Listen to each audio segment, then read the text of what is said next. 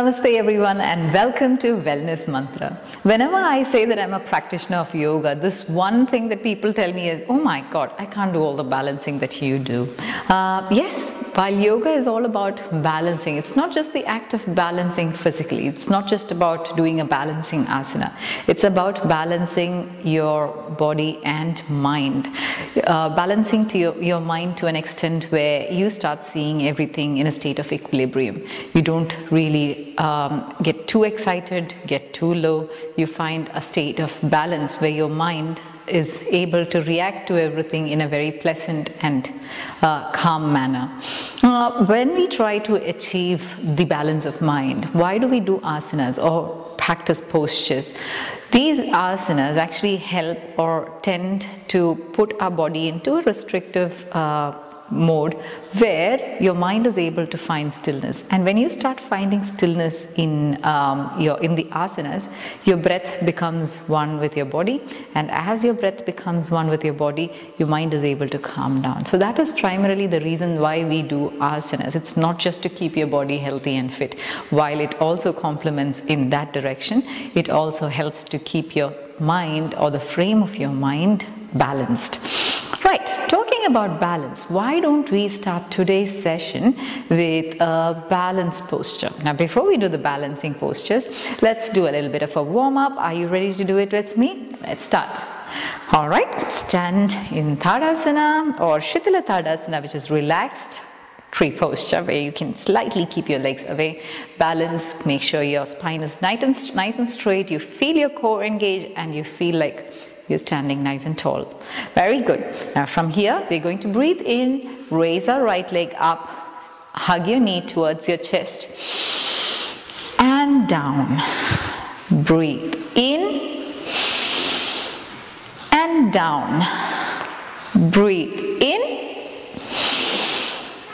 and down. Breathe in, and down. One more round. Breathe in, down, breathe in and out, breathe in and out, breathe in and out. Very good. Now we try and keep our legs facing sideways and see if we can pull your hands in, lift your knees towards your shoulder like this. Breathe in and out. In, out, in. If your leg just lifts that much, that's all right. Just try as much as you can, okay? Breathe in, out, breathe in, out, breathe in and out, breathe in and out, breathe in and out, breathe in and out, breathe in and out, breathe in and out, breathe in and out. Good job. All right, now let's stand by almost hip width, legs apart, and put your hands on your hip. We're going to do a hip rotation. One, with absolute awareness, pushing your hip to the side, then trying and making a circle, pushing it to the front, to the other side, and then to the back. All right, now try and keep your torso as steady as possible while you move only your hip. Try, focus, focus, focus, only the hip, the torso remaining straight. All right, you will feel a nice stretch in the hip, your pelvic region, which is really good. And now the other way around. 1, 2, 3, 4, and keep going. Keep stretching.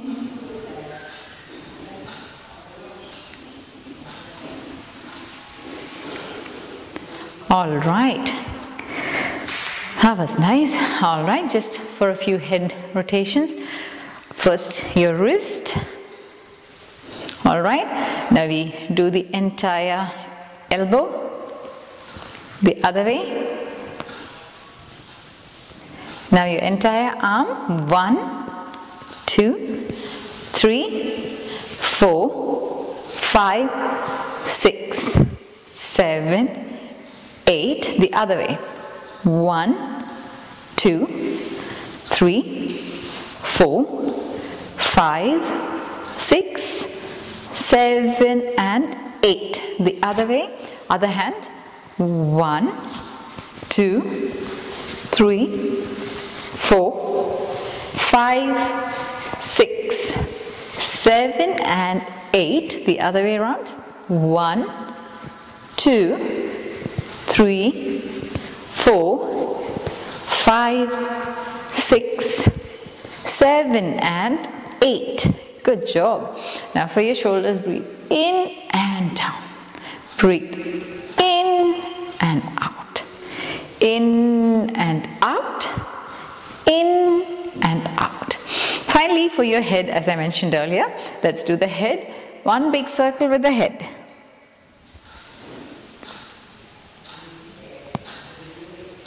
Now the other way.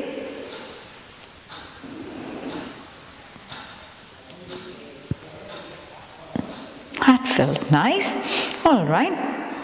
Now for a restrained head movement, place your hands under your chin and try and see if you can force your head down while you give it a little bit of resistance with your hand. So I'm actually resisting my hand from pulling my head down. So I'm using a little bit of hand resistance to try and see if I can push my head down, yet there is a resistance. Let's do it.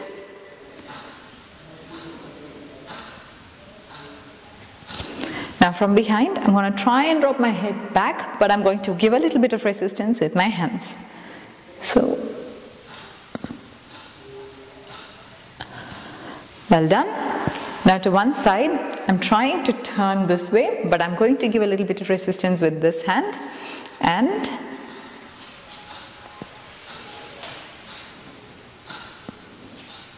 to the other side, I want to turn this way, but this hand is going to resist my head, all right? And don't do it so harsh that you go that way, okay? Take it easy.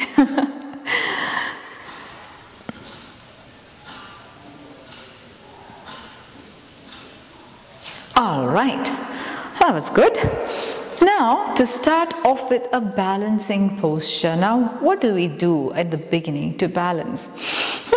The one trick about finding a good balance or gaining a good balance is to put your focus at one single point, and that truly helps us with balancing. If your mind is at unrest and you have so many things going into your mind, then naturally your eyes reflect that and you keep looking everywhere around.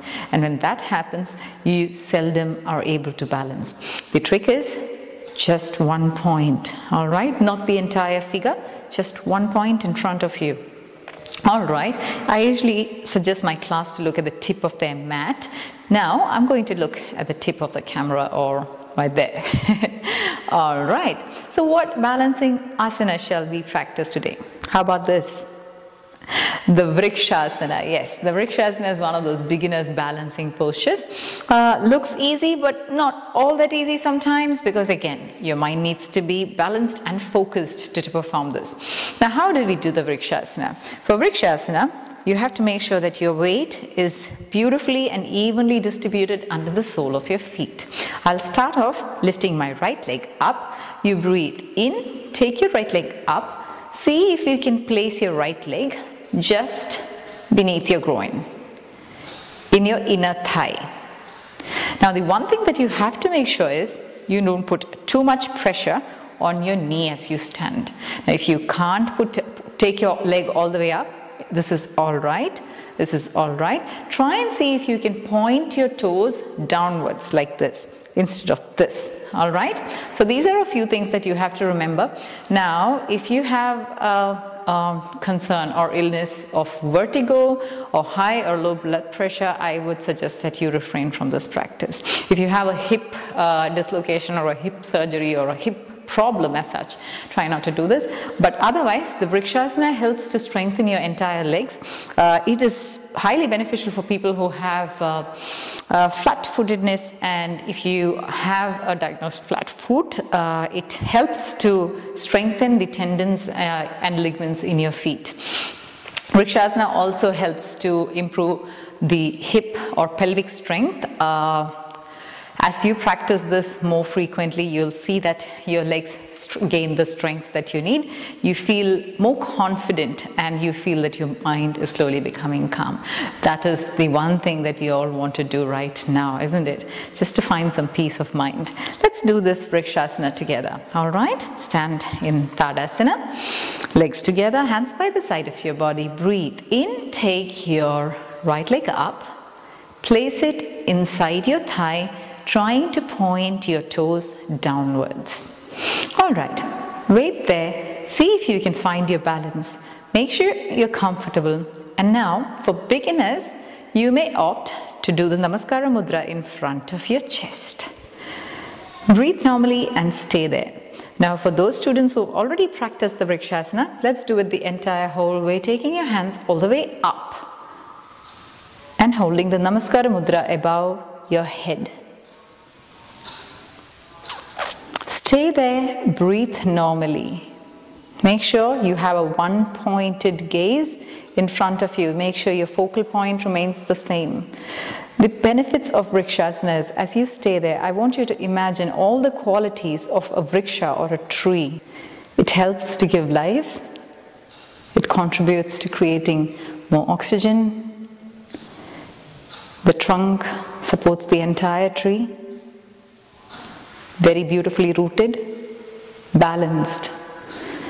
See all these qualities within you as you stand there in Vrikshasana. Now breathe out, take your hands down and pull your legs down. Relax in Shitala Tadasana.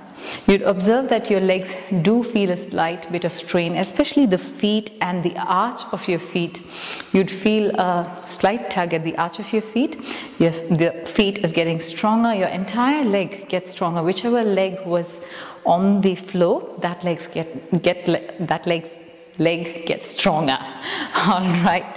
Now let's do it to the other side with the left leg up and the right leg on the ground. Let's breathe in. Taking your left leg up, placing it inside your thigh, pointed downwards, toes pointed downwards. Get ready, beginners can place their hands in front of their chest, breathe normally, beaming big smile on your face, be confident and understand that you can do this. Breathe in and stay. Smile, the trick is pointed awareness, just focus at one point. Imbibe the qualities of a tree as you stand there in Vrikshasana, the tree posture. Strongly rooted, never moving, providing shelter. Now breathe out and slowly bring your hands down. Slowly release your legs and stand in Shitala Tadasana. So that was the Vrikshasana. Now for today, let's practice a few variations of the Trikonasana. You did practice the Trikonasana or the triangle posture last time.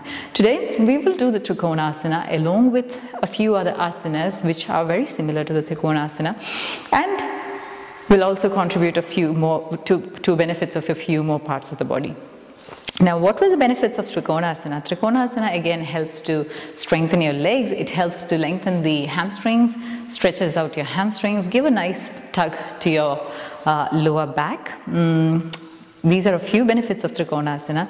Now, if you do have a severe case of migraine, I would suggest you refrain from doing it. These versions or variations of Trikonasana that I will be doing today, please make sure that you observe caution as you practice this. Make sure you do it only according to what your body is comfortable.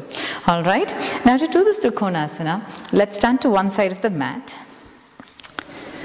and breathe in. Take your legs by almost a meter apart. Now if this is not very comfortable for you, you can try bringing your legs a little more closer, but as you advance in your practice, I want you to try and bring your legs slightly apart by more than a little meter. Now make sure your toes are pointed forward, and I'm going to be moving to the right side first, which means I'm going to open my right toe to the side. I'm going to breathe in, raise both my arms, and as I breathe out, I'm going to go down and hold on to my ankles. Now look through your hand, all the way through your fingers to up the sky. Stay there, breathe normally, have a smile. Be determined that you will stay there. Feel the muscles of your leg. For advanced students, you can place your hands on the ground. Otherwise, you can place your hands on your calf, or if that is still not possible, you can still do this, but try and go all the way down to your calf. Now the one thing you have to remember while standing here is make sure you're standing and bending sideways, giving a nice and fine stretch to your side, engaging your core, nice and strong foot grip, feeling the strength of your leg, stretching your hamstring and observing that. Look through your fingers all the way up, so your vision's staring at the sky, smiling face. Breathe, breathe normally and stay. Now breathe in and slowly come up. Breathe out, drop your hands and turn your feet. Breathe in, flex your knee and bounce back. So every time you flex your knee and bounce back, the lesser chances of injury than to jump back. Now to the other side, the same Trikonasana. Breathing in, moving our legs by about 1.5 meters. Breathing out, toes pointed to the side. Breathe in, hands parallel to the ground. I'm going to go down, sink into my Trikonasana. Reaching to my ankles, looking through my fingers all the way up to the sky. Try not to lean forward or backward as you stand there in this position. The stretch has to be felt on the side of your body, not on your back.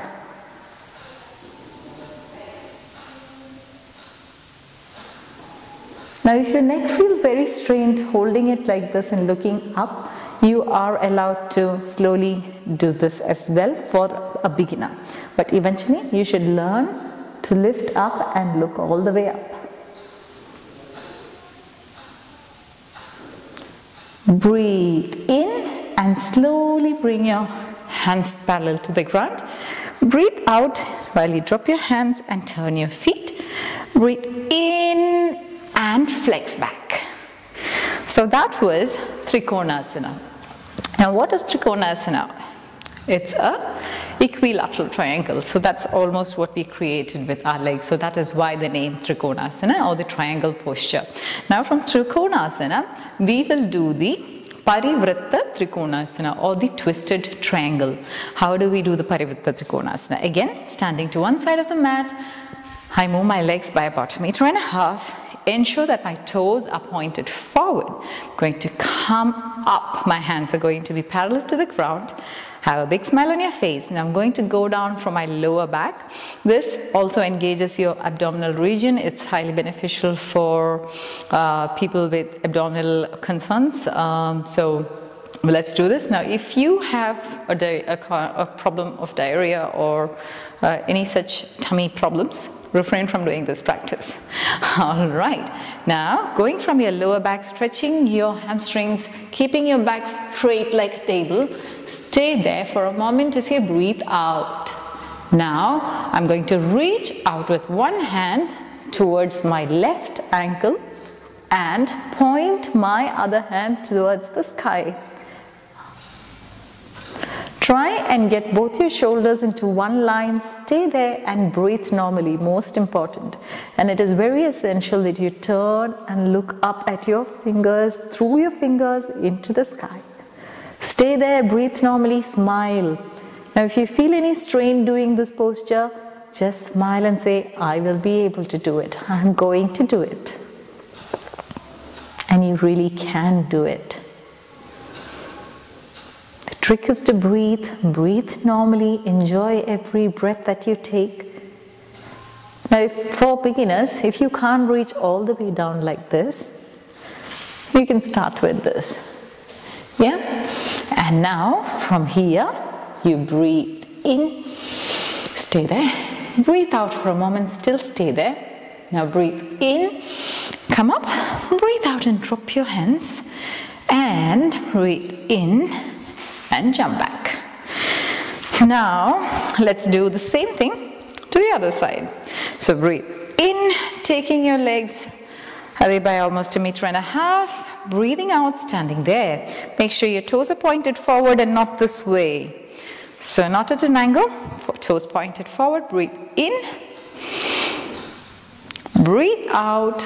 Go down into a table posture with your back being straight. Now breathe out. Reach out with your right hand to your left hand to your right leg. Stay there, feel the twist in your body, hands pointed upwards, gaze all the way through your fingers to straight up to the sky. Stay there, enjoy that stretch and remember to breathe normally.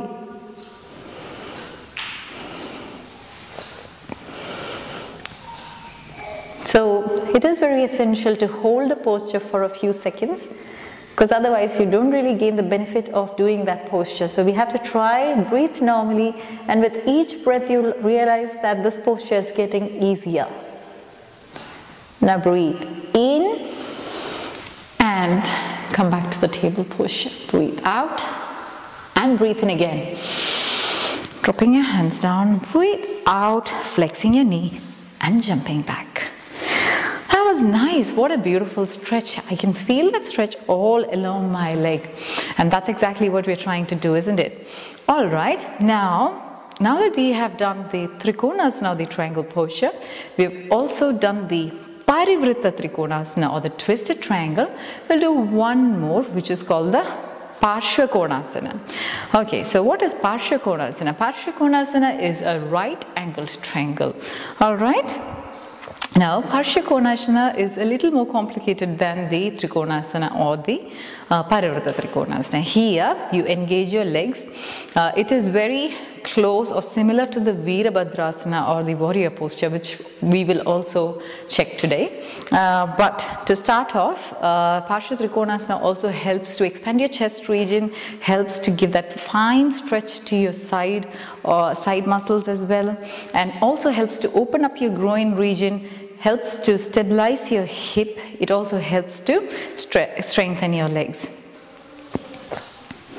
And now to know what Parshvakonasana looks like, I will show it to you once and then we will do it together, all right? So to do the Parshvakonasana, I have to take my legs slightly more than 1.5 meters. And now I'll try and point my right leg to the right side, take my hands up, breathe out and try to create a 90-degree angle between my feet and my thighs. All right, from here, I'm going to lower my hand and try to place it on the side of my leg. From here, I take my hand, hold it by the side of my ear, look through my fingers all the way to the other side. And that is Parshva Trikonasana, trying to create a line all the way from here. All right? So this is why I said the Parshva Trikonasana helps to stretch the body completely. It also helps to open up your groin region as you open your hip to the side. Yeah, and it also helps with stretching the side muscles of your abdomen. Let's do this together, all right? Are you ready? Stand to the side of your mat. Make a big wide V with your legs. Now point your right toe to the right side. Breathe in, take your hands up. Breathe out, bring your right hand by the outside of your right leg. Now if you can't really do that, you are allowed to place your elbow on your thighs and rest it here as you take your left hand all the way up, touching your ears and pointing it to the other side. Try to create a line from your leg all the way up to your finger that is up here. Stay there, breathe normally. As you stand here, what I want you to try and remember is make sure your chest is pointed forwards and you're not doing this, because that way you're going out of alignment. I want you to sink in, make sure you have a 90-degree angle and stay like this. Breathe normally.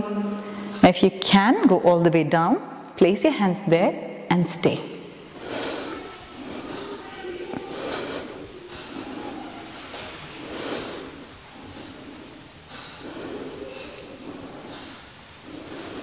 And finally, when you breathe in, you raise yourself up,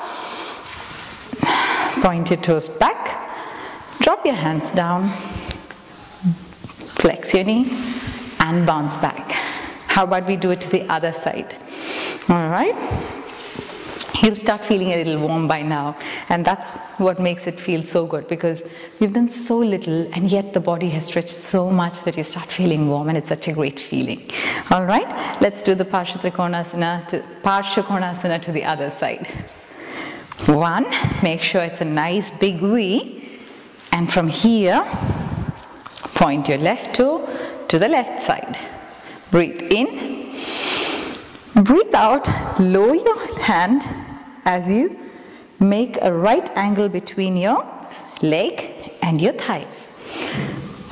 Now take the other hand up, all the way up, touching your ears and looking towards the other side. Stay there, breathe normally.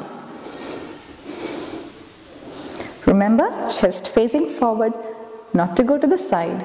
Stay there, breathe, breathe, breathe. Like I told you, there is an option to rest here if you want to, all right? So if this is what you're comfortable with, please go ahead and do only this much.